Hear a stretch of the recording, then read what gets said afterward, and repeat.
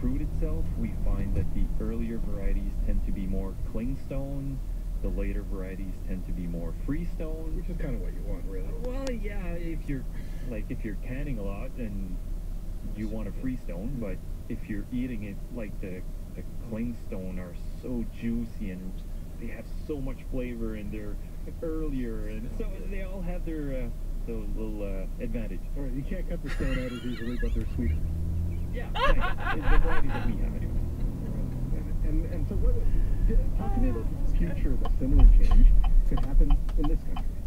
Anyone following the race for the White House knows there are few things Donald Trump and Kamala Harris agree on when it comes to public policy.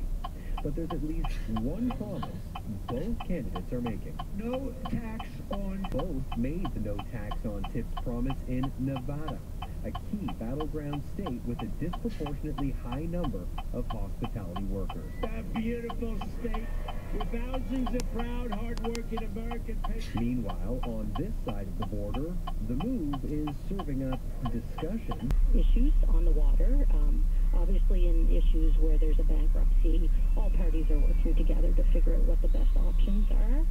And so ideally marking the installations first. Is that something that's even on the table?